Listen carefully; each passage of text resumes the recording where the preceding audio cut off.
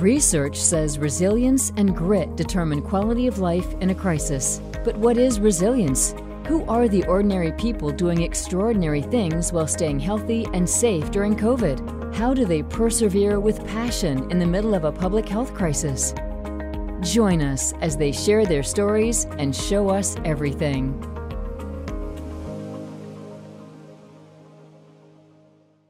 Guys, as you can see, movement is medicine during this pandemic. I had the absolute pleasure of interviewing Marianne Sell at the Open Heart Yoga Studio before, and Jimmy, what are you doing? Yeah, we're at StoneFit Performance, just cranking out some iron with the great Kevin Higgins. This is a fun episode of Show Us Everything. Movement is medicine. Let's get to it.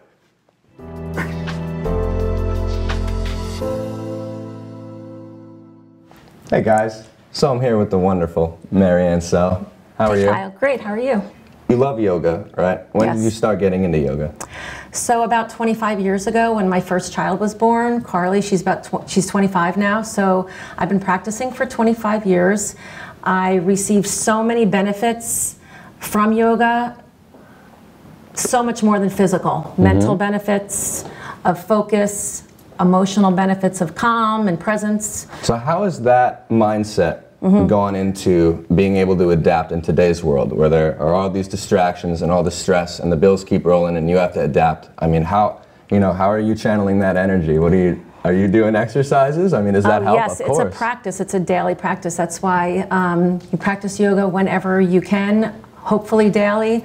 There's so many ways of practicing yoga, not just coming in and out of poses, practicing mindfulness, meditation, practicing kindness. There's so many ways to practice yoga. Of course. So yeah, we start, since I've been practicing for 25 years and I told you about those amazing benefits that I got, I really wanted to share this with so many others that are not able to access yoga the way most people are. So I was thinking of opening up a studio, waiting for that right time, became an empty nester, had a lot of time, marinated all of these visualizations that I had, and learned about opening a nonprofit. So we are now a nonprofit yoga studio. We're on the west side of Red Bank. We educated ourselves about how to create a 501c3. We're almost 2 years old now, which means we celebrated our first birthday in the middle of a pandemic, so it was a little bit difficult, but we have so much support from our local businesses and so many beautiful students that come and share their practice here with us. And the beauty of our nonprofit is that whatever package they purchase, they simultaneously donate that package to somebody that doesn't have access or can't afford it. So is that the BOGO yoga? Because I wanted to talk to you about that and how you're helping people out. Yes, I learned that term as well. I didn't know what BOGO meant, but buy one, give one. So whatever you're buying, you're giving. So you're also giving so much to yourself, simultaneously giving something to others. So it's a win-win. It makes you feel good either way. What's the most fun thing you get to do on a daily basis here? What do you look forward to the most when you come in? Well, it never gets old because whether you practice the same pose over and over or similar sequences, you're always developing internal qualities of stress resilience, changing with transitioning beautifully and strongly. The only constant is change, so we learn to come in and out of change here with strength and resilience and grace. And of course, I always say we practice on the mat for benefits off the mat, and we really are using all of the qualities that we learn here by going with this change. We now are in a pandemic, and we had to, reinvent ourselves. We have virtual yoga now. Okay. So people that don't want to come into the studio can practice from home. We have people practicing from different states, even different countries. That's awesome. So it's amazing. That's fantastic. How about this? Like, you have a lot of competitors, and so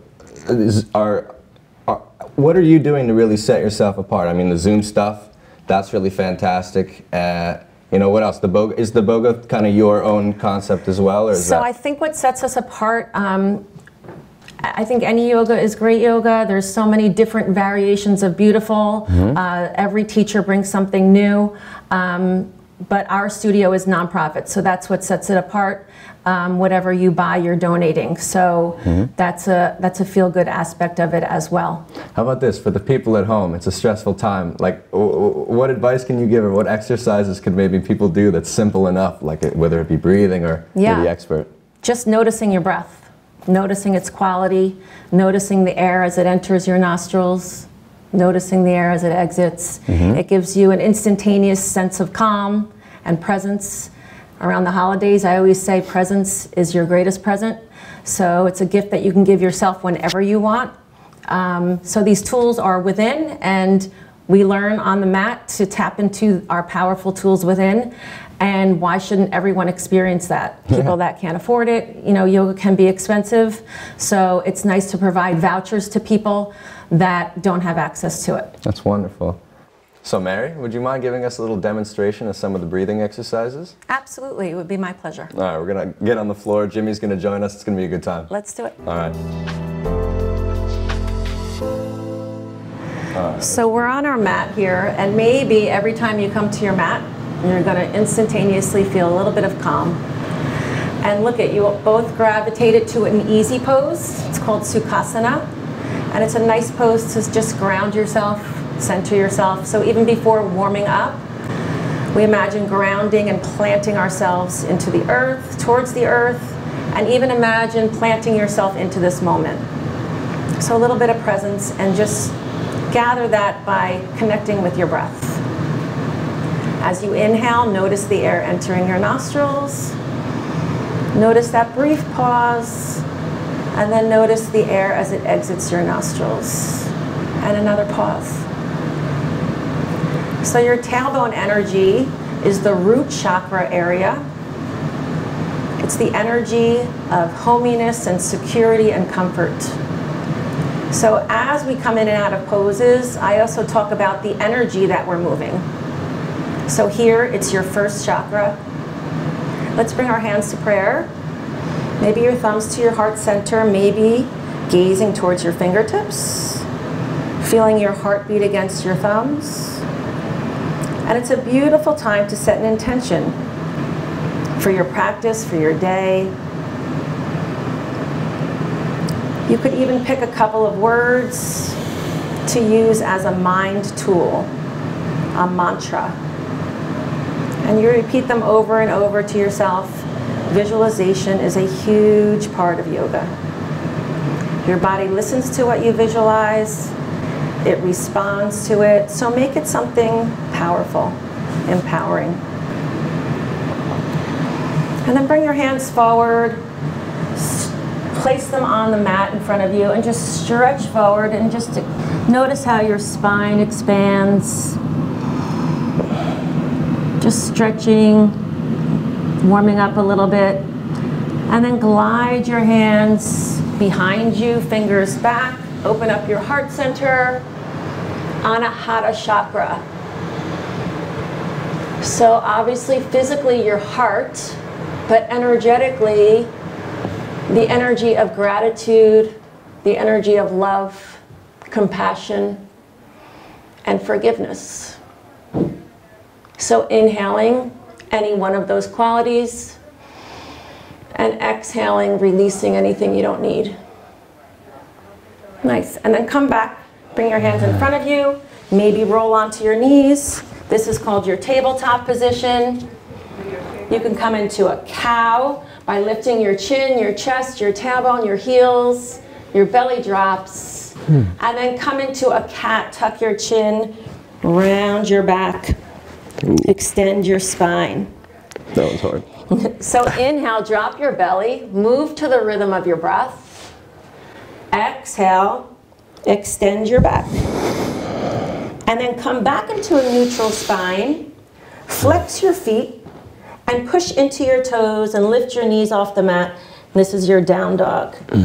It may be your first inversion of the day. Whenever your head is below your heart, it provides fresh blood and oxygen to your brain, serotonin, endorphins. It's said to instantaneously boost your mood. Wow.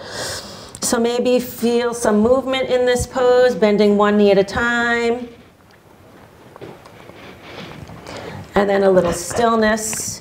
Gaze in between your thumbs, and then step on up. Inhale for a half lift. Exhale, fold forward. And then sweep your arms overhead and gaze at your thumbs, your wrists in prayer. Maybe bring your thumbs down towards your heart. Samastahiti. Gaze to your fingertips. And then enjoy your mountain pose, where your hands come down and you relax your shoulders away from your ears. This is Tadasana, mountain pose. It's also very grounding. And just breathe and notice how your breath affects your pose. Notice how your pose affects your breath. They're just beautiful shapes. It doesn't matter how deeply you get into your poses. It doesn't matter what they look like. It matters how they make you feel. It matters the qualities you build. Would you like to do another pose? I would. Yes, please. Okay. So remember to modify your poses. You are your best teacher. I'm your guide, but you really are your best teacher. You know your body's history, your body's injuries. So modify whenever you need. There's no perfect pose.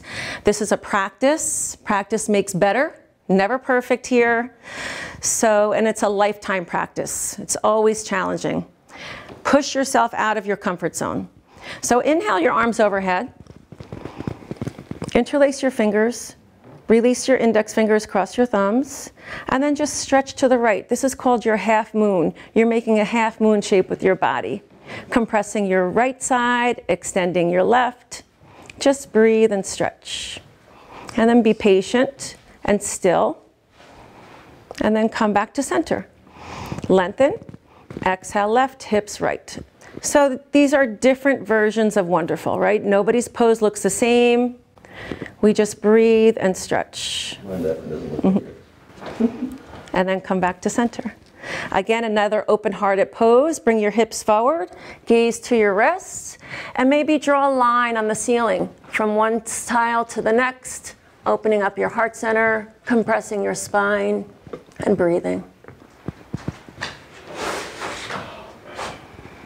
Come back to center. And then bring your arms down for Tadasana.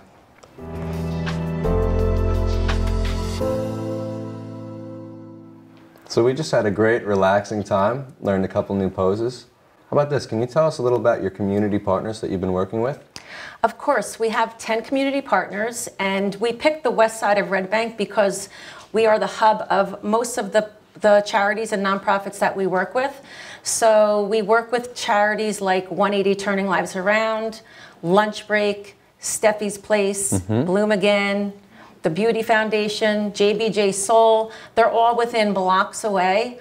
So these are the charities that you could donate your classes to when you come in and practice. You pick whatever charity resonates with you most, and they receive those free vouchers and come practice with us. That's awesome. It's so helpful. Thank you. Thank you for sharing that. Of course. And then we have our website has all of their missions on stated in there, and as well as our schedule. We're also on Instagram. We update every day. Good. Do you ever do yoga with the family? Of course. For my birthday present every year, that's what I want, for them to all come in. So sometimes I have to bribe them with that. That's great. I said it's a gift for mom, and it ends up being a gift for themselves. So that's awesome. Yeah, they all come in, and Matthew's football team came in from RBC. A lot of Steven's friends come in too. You know Steven, you were in a band together. Great bass musician. player. Great family all around. Very talented, hardworking, and you love to help people, and that's what's important. And my daughter really helped me get the studio started with technology, and we're on the MindBody platform, so you could sign up on MindBody. But what we need right now really is more of our local businesses to sponsor. Like we have a lot of corporate sponsors. So if you're a sponsor of Open Heart Yoga, so if you're a corporate sponsor, you enable your employees or supporters to practice here. You receive 100 passes to practice. Sure, that's great. All right, well, I'm having fun. I get to wear my socks. I don't often get to do that, so I'm digging it. It's a great atmosphere. I encourage everyone to practice breathing and come here and get some lessons. Thank you so much for everything. Open Heart Yoga, Marianne Sell, we had a great time. Thank you so much. Kyle Ward, show us everything. Namaste. Namaste.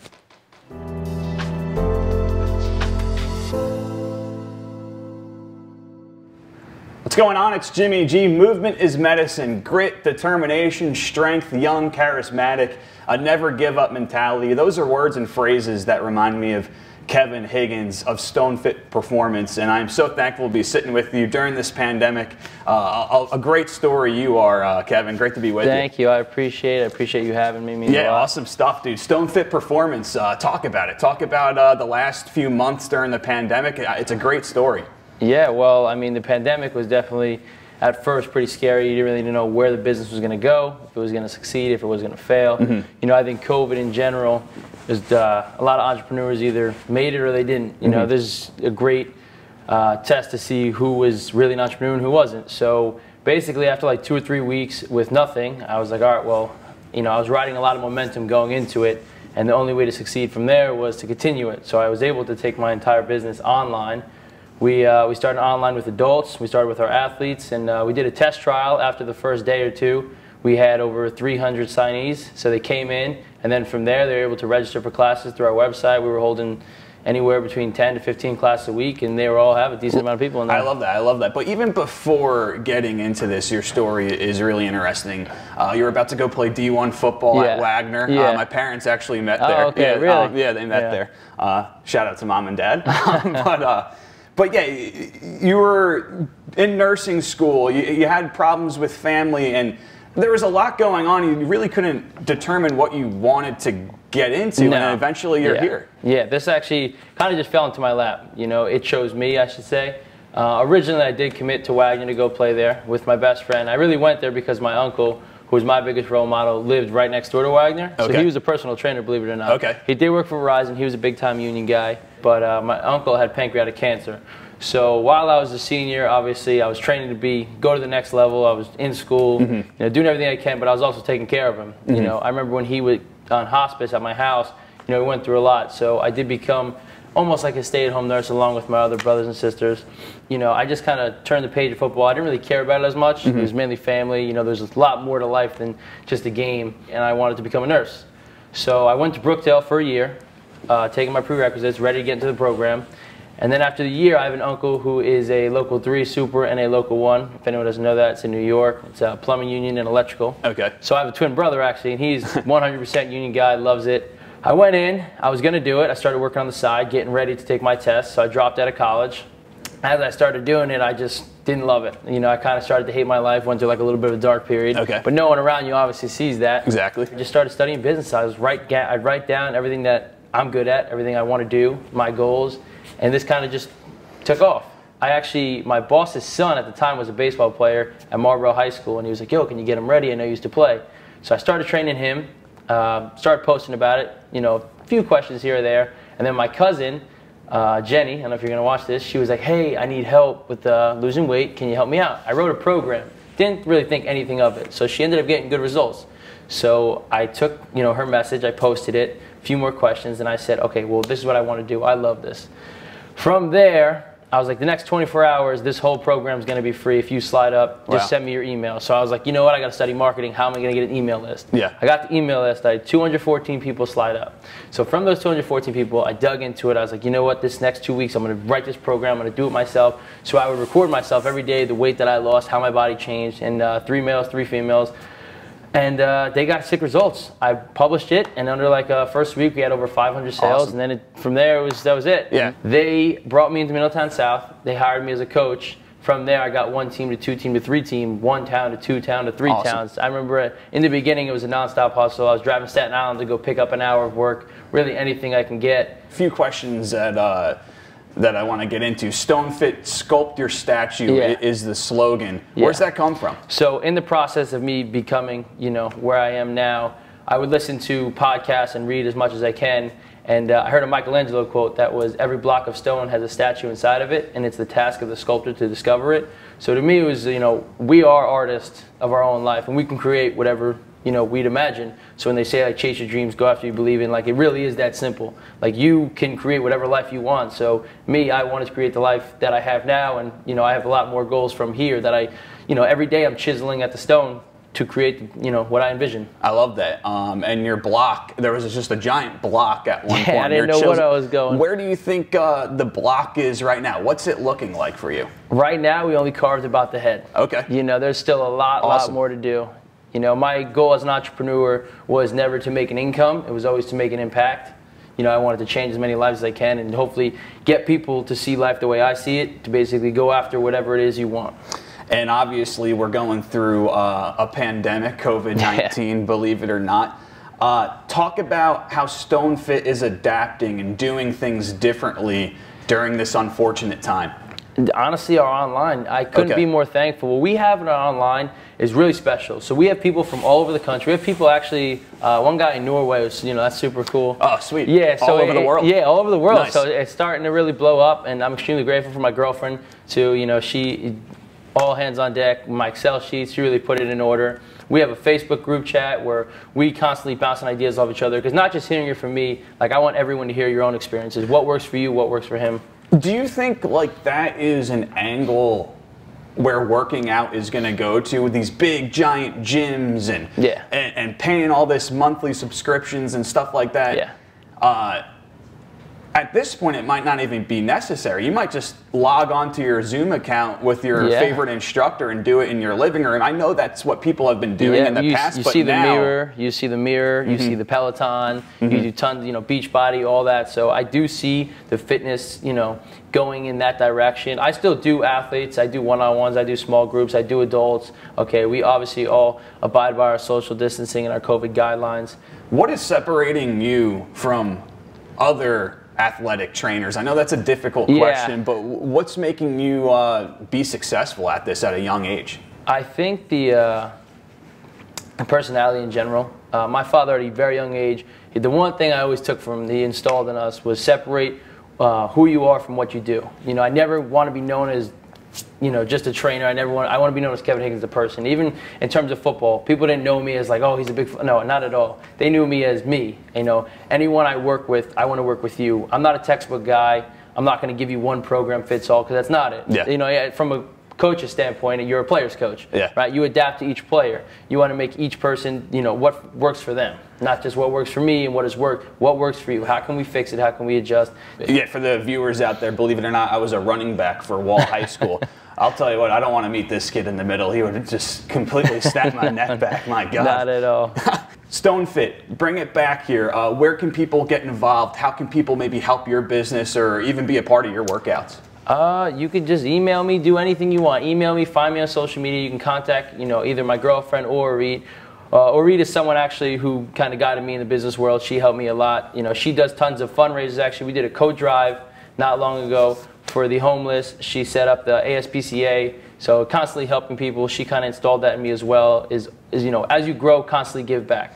So my advice is, tell me, what can I do for you? 2021, obviously pandemic in 2020, it was tough, and people want to transition into a good year in 2021. What are some tips that you can let our viewers know about maybe losing weight or staying fit that obviously will help them, you know, from possibly, you know, getting sick with COVID-19? I mean, exercise itself, right? It's going to allow your immune cells to perform efficiently, right? We're going to fight disease, we're going to decrease our stress, and your quality of life is going to go through the roof. So, I mean, the number one thing is get active, get healthy. Cut out the bad foods, cut out, you know, not just foods in general, because in the end, food is not just everything. You know, it's your stress. Where are you getting stress from? If there's something that's, you know, toxic to your life, you have to cut it out. Before we get into some working out, you've shown me some techniques here. Let the viewers know your social media pages, once again, your website. So you can go to stonefitperformance.com. You can follow me at stonefitperformance, and my Facebook is just actually Kevin Higgins. Let's start jumping around, pumping some iron. Let's have a little fun, Kevin. Awesome. Kevin Higgins and StoneFit Performance. We got some ski things in front of us. What are we about to do here? So what these are is our ski ergs. So normally when we warm up, We want to get our heart rate up, get some blood to the body. So this is my favorite full body warm up. What we're going to do is you're going to step back here. You're going to grab these, okay? You and Kyle can actually race a little bit. We're going to warm up with a minute right now. So he's going to come from his toes. He's going to squat down. He's going to pull. It's going to be one motion on his way down. Let me see real fast. Okay, chest stays up. Quick pull past his knees. All right, and we're going to go for time right now. So we're going to go a minute into it. They're going to get going.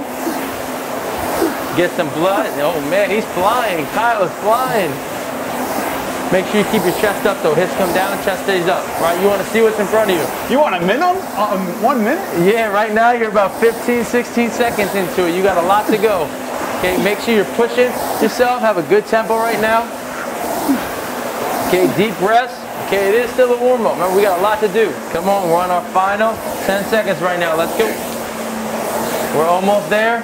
3, 2, 1. Good job.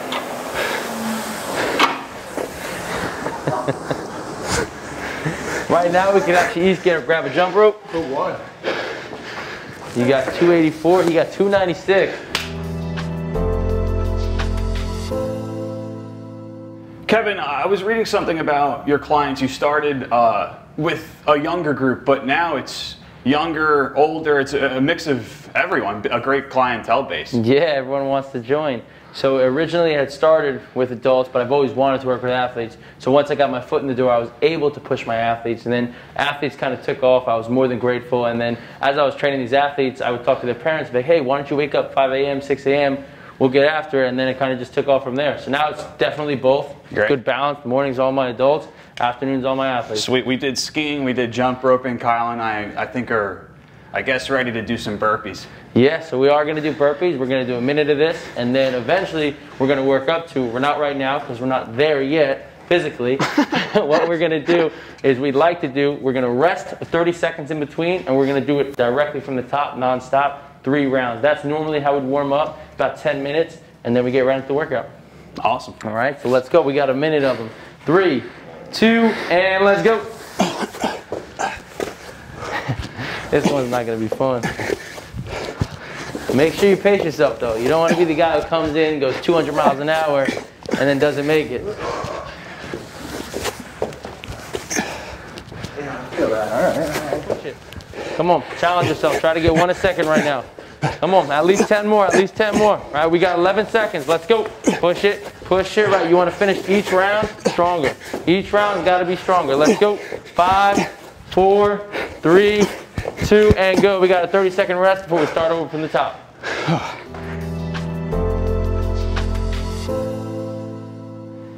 It's Jimmy G wrapping up at Stone Fit Performance with Kevin Higgins, and we just got into a little workout, nothing crazy. I'm sweating though, but I think the one thing about personal trainers is, you know, Kevin's a genuine good person, local kid from Middletown South, and definitely a guy you want to work out with, a guy you want to bring your kids and family to. So Kevin, thank you for I appreciate it. for letting us hang out here, interviewing you. It's been a pleasure. Yeah, it has been fun.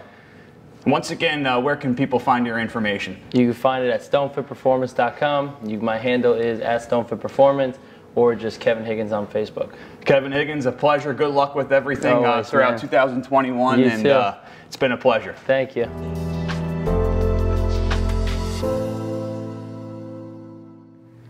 Show us everything, and a fun episode. Movement is medicine. I'm Jimmy G. And I'm Kyle Ward. It's been a pleasure at Stone Fit Performance. Thanks to the great Kevin Higgins from Middletown South.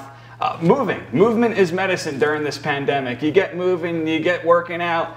Your brain focuses on other things other than COVID-19. And it's been a pleasure. You were stretching pretty crazy at the yoga place. I was getting zen. We were at the Open Heart Yoga in Red Bank with Mary Ann So, learning about how she's giving people a positive mindset and helping out the community. So it was great. I'm gonna try to find a bubble bath or get in the shower and scrub down, because Kevin absolutely whooped us into shape here at Stone Fit Performance. Show us everything. We'll see you next episode.